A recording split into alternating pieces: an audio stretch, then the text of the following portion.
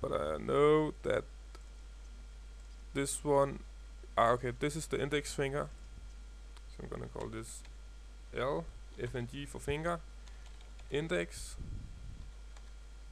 base, J and C because it's the base joint, and I'm gonna copy this and call it mid. And you can see now I'm gonna run into some issues because we actually got two mid joints, so I'm gonna call this mid 2.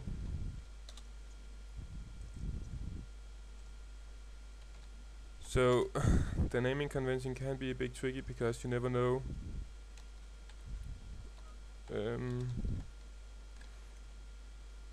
what you're gonna run into.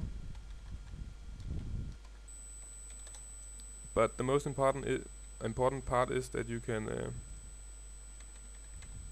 that you know what your naming convention is yourself, and it should be consistent throughout your rig. And this is gonna be the ring finger. I hope so.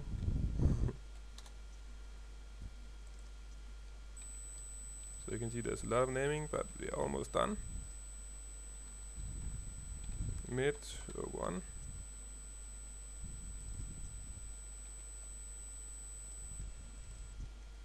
I know that some people don't like rigging, and it can be tough, I must admit, but it can also be fun, in my opinion. I think it's really cool when you make a character and you can actually begin to see it move. Oops, this should be tip. I'm just gonna do this, and it's not that complicated, so I figured there's no need to explain.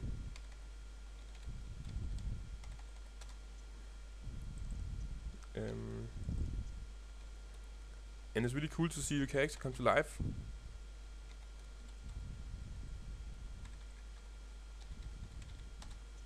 And see how it moves. You also have to figure out how does it actually move in reality. And in many cases you can actually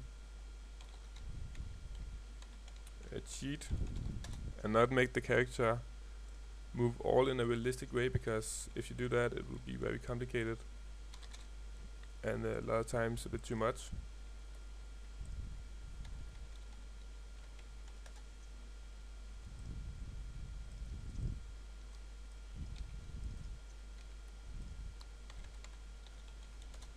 And then it's gonna be the last one.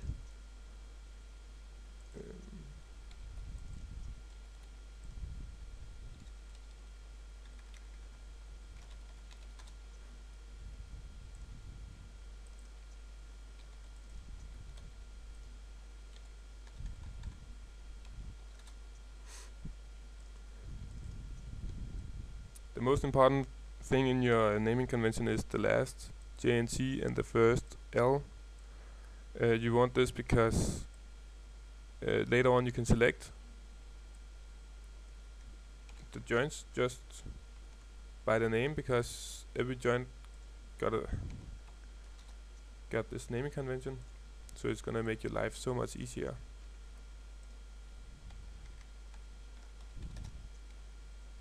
Phew. Done with the hand. It's we of course need the leg as well, but it's not that complicated. Hip, G, L, leg, base, G, L, leg, mid, G, and leg,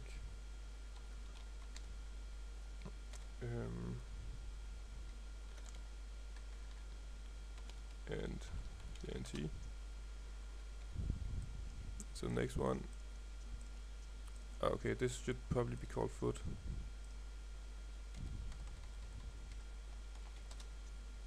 Foot.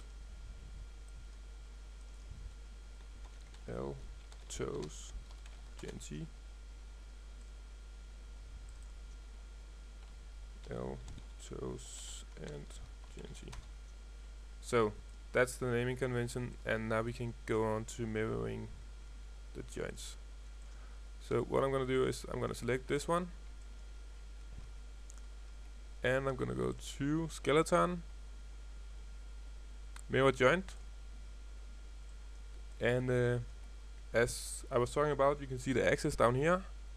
You want it YZ, and you want to search for L and replace it with R, because it's gonna be R when it's gonna be mirrored.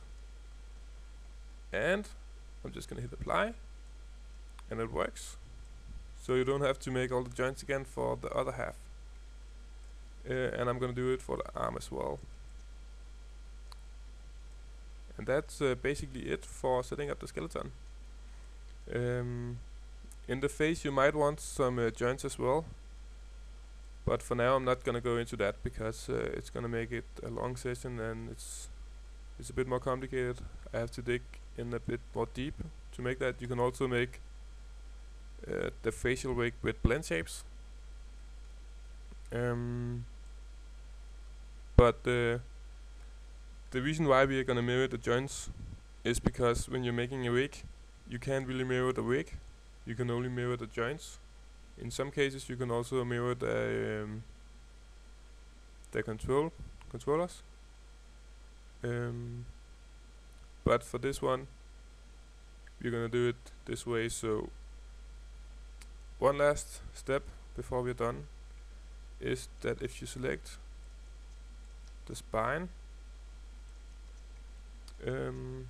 we might have some issues with the rotation axis, and I'm not sure how it is in this Maya, but right now I select the whole spine. I'm gonna go to display and transform display. I'm gonna hold Control Shift click, so it adds it to the shelf, and this toggles on the orientation of my bones. And you can see right now it's not really fitting. So you want, if I rotate this now, oops, you can see it's rotating very weirdly,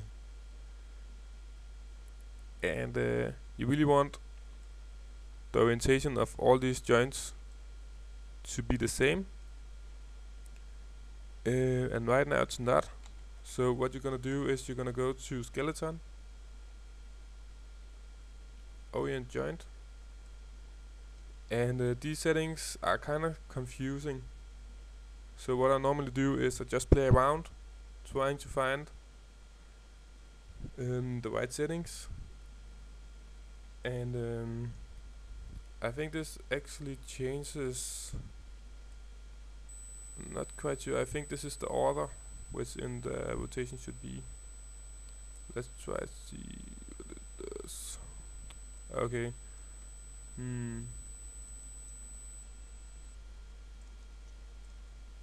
It says error that I have some rotation on some of my joints, but it's a bug in Maya, I know, because I had it before. But let me try to freeze the transformations.